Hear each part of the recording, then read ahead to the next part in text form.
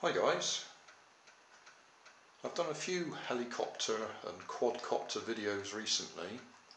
I'm not a big fan of helicopters and quadcopters. I don't really have anywhere suitable to fly them.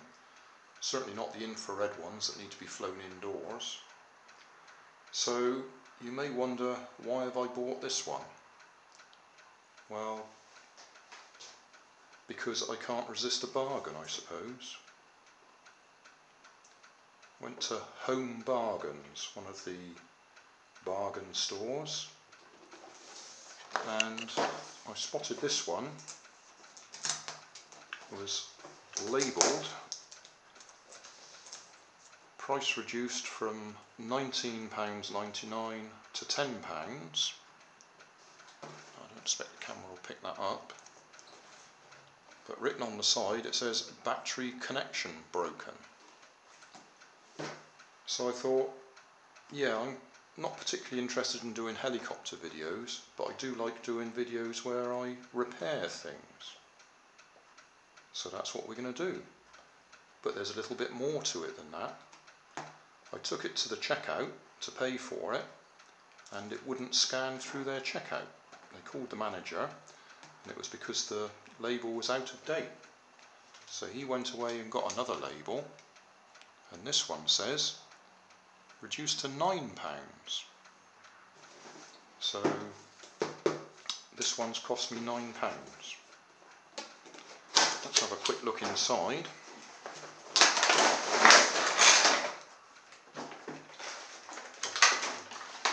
And see if we can figure out what's broken. It says battery connection. There's a red wire. Oh no, that's going to those LEDs.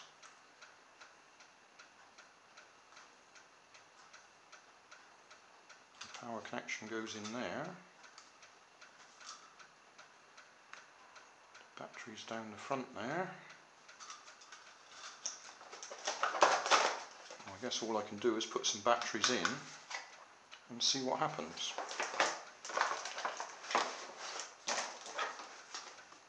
Did you spot any instructions anywhere? No instructions, just what's written on the box. Connect wall charger to home power socket, ensure helicopter is powered off, insert charge plug into the charge socket on the underside of the helicopter, not on the underside, it's on that side, just there. That is where it shows it in the picture.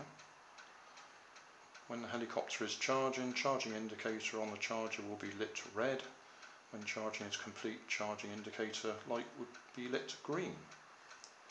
Helicopter will have 6 to 7 minutes of flight time after 60 to 70 minutes of charge. So I'll plug that in and see what happens. You can't actually see it because it's off the table, but the red light has come on to indicate that it's charging. So maybe it's in the controller that it's broken.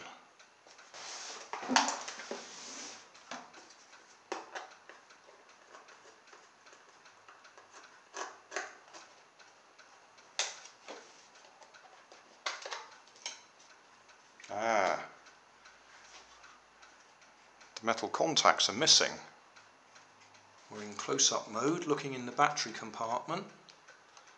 And if this is all that's wrong with it, this is going to be brilliant. So, got positive contact up there, negative contact there, which is on a metal strip that goes across to there, connecting to that positive, to that negative. That negative's on a metal strip that connects to that positive, which goes to that negative. That's on a metal strip that goes to that one, which connects to that positive, which goes up to there. That's on a metal strip that goes across to there, goes down to there, and look, we're missing. So we need another metal plate that's got a spring on it and a bit of metal to go across there. And I'm pretty sure I should be able to find one of them, and if I can't find one I can make one up in a matter of minutes. And if that's all that's wrong with it, and that's what's made it half price, I'm more than happy. Up in my workroom, looking for a suitable bit of metal with a spring on it. Now, usually I'll be looking down there, because that's where I tend to throw those bits, into that plastic container that's well broken, or somewhere up here. But actually I don't need to, because I've sat down and I just threw it back here after I found it. Oh yeah, there it is. That's exactly what I need. That's the... Come on, focus camera. That's the opposite piece, but that's the piece I need with the spring on it. I'll just take that little bit of wire off it, because we don't need that. That's going to fit straight in there.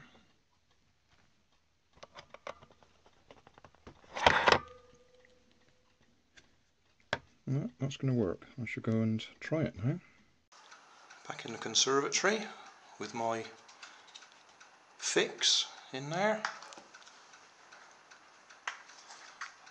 I'll try some rechargeable batteries.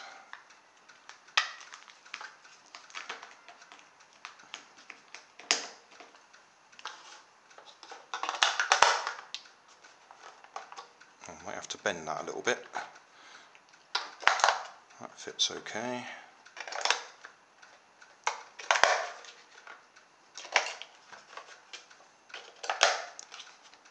Yeah, I've left that bit of metal bent up a little bit too far, but I think that's going to make contact just for testing purposes.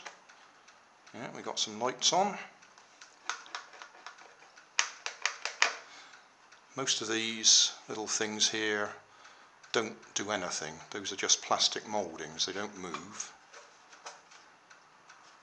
So this is a cheap transmitter made to look good. Looks like that trim works, but all these other buttons do absolutely nothing. Charged up, lots of pretty flashing lights. This is quite a bit bigger than those other ones I've been flying, so I really want more space. But we'll just see if we can get off the ground and maybe turn round and land again.